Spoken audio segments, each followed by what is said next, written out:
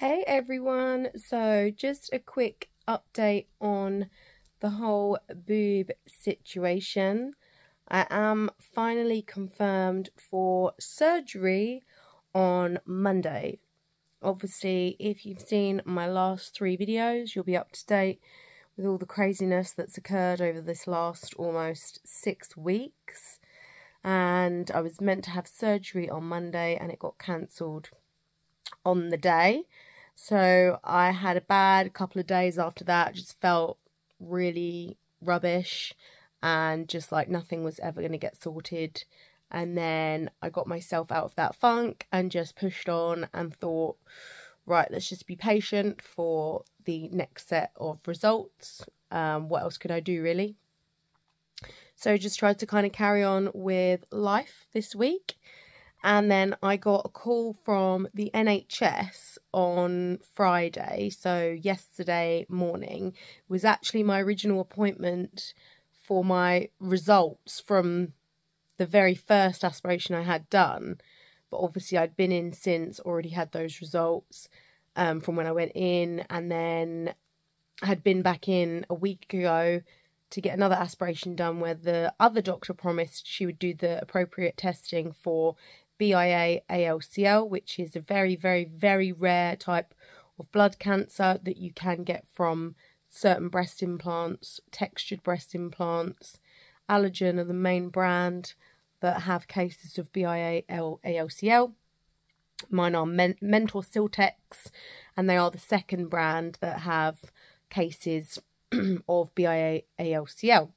So obviously I am aware of how it needs to be accurately tested, part of a Facebook group that's really, really thorough about all these sorts of things. And I'd requested the CD30 and CD3 test. Now, when the lady called me on Friday, she basically said the exact same thing I was told at the previous appointment, the same results, no malignant cells, etc. And I was like, great. So they did the CD30 and the CD3 test. No, yet again, they did not do those tests. And I specifically mentioned these tests. The doctor said she wrote it down and would request these. And she went, yeah, it is written down here, but the pathology won't do it if there's no malignant cells. So it's very, very, very frustrating that they still won't do these really important tests that need to be done to rule out BIA ALCL. Regardless, my private plastic surgeon had obviously done an aspiration on Tuesday and said he would send off himself for the BIA ALCL test and obviously the other microbiology tests to see if I had an infection, because these NHS tests, in all honesty, just seem to be useless. What they did is obviously the exact same thing they did before, and they didn't bother doing the further testing for whatever reason. So rather than get annoyed on the telephone, because it's just pointless, I just was like, right, so do I have an infection? Yeah, there's inflammation.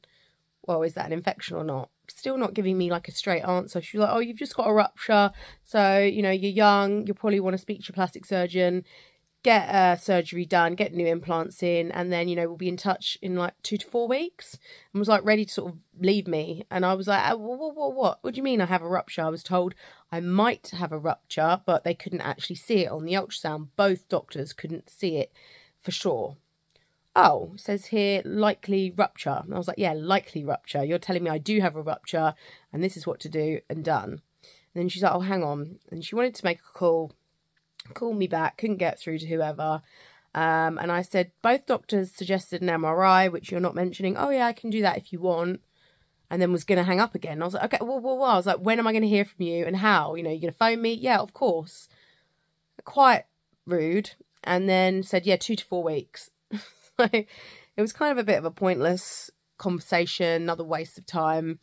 And the only reason I didn't kind of continue it on any further was because I knew my plastic surgeon had sent off for his own private testing. I know he did it the other week and never got the results from the lab and blamed the lab, but he reassured me that this time they would get the results. So I sent him an email with all of this information on what the NHS had said, and he called me and said that he's got some results with regard to whether I have an infection or not, and he's just waiting on some more. So basically what they do is they put something onto like a slide, put it in the fridge, let it brew for like 48 hours or something, and basically it's to see if like bacteria forms. Obviously some will, that's just normal, but it's to see how much forms and how quickly, and basically that will indicate whether there's infection or not. And then I got a call in the afternoon basically saying he'd got some more results and he was really happy to proceed now with surgery on Monday because all the signs are pointing towards no infection. Just inflammation, but no infection. So that was great news. Pushing forwards with surgery finally on Monday. He just wanted to know whether there was infection or not, because obviously he can then perform the procedure, remove these implants and put new ones in, whereas if I had an infection, they'd need to stay out for 6 months. But my only reservation is he still doesn't have the results for the BIA-ALCL test, so the CD30 and C3 test, CD3 test that the NHS just for some reason are refusing to do. Now, he really just wanted the infection result, and he's hoping that maybe we'll have the BIA-ALCL result by Monday, by surgery day.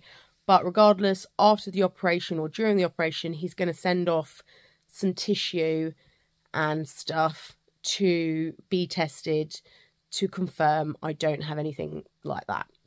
So I feel okay, like I feel good about surgery actually happening and something happening, because we're coming up to 6 weeks now.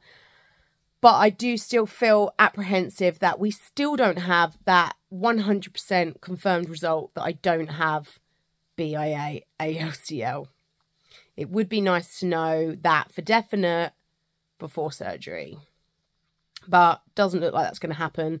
Looks like the NHS weren't fussed about it and didn't care. So, yeah, they would have just let me sort of crack on, yeah, just go ahead with surgery and not worry about it. I guess what I can take from it is obviously whatever test they did do shows no malignant cells. So that's got to be a good sign.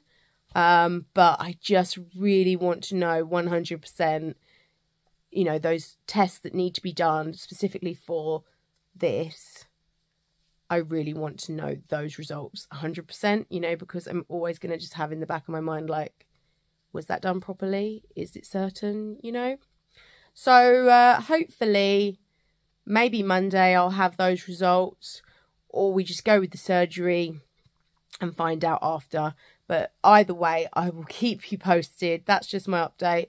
Full face of makeup because I have been at work today doing the brunch. For those of you who maybe don't follow my channel regularly, I'm a burlesque performer. I do cabaret shows, fire eating, burlesque. So another reason why this whole situation is really important for my job.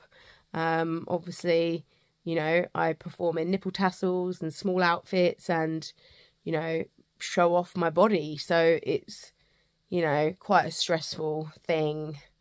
And can affect my work, can affect my job, obviously, if I'm out of work, you know, if I was to have my implants removed and that whole recovery time and what that would look like, you know, and even with getting surgery Monday, I'm potentially going to have to take a weekend off work, and obviously being self-employed, that means I lose out on money. But hey, not going to feel sorry for myself. I chose to have implants 7 years ago.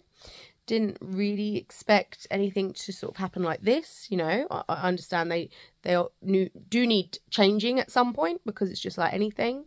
But, you know, wasn't expecting this whole ordeal, in all honesty.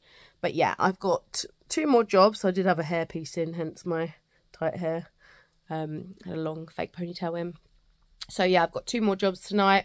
A bottomless disco brunch thing where I'm singing and doing a fire act, and then the venue I work at have just redone their whole nightclub because there was a fire last year where I lost loads and loads of costumes, unfortunately. But the new nightclub's open and I'll be performing in there as well. So 2 more jobs tonight, and then tomorrow I'll be doing some choreography for a client of mine and getting everything ready and prepared for Monday. So I guess my next video will be surgery day, Monday. And let's just keep our fingers crossed that it does actually happen this time. Thanks for tuning in, guys. Have a fabulous rest of your weekend or week, depending when you watch this, and catch you later.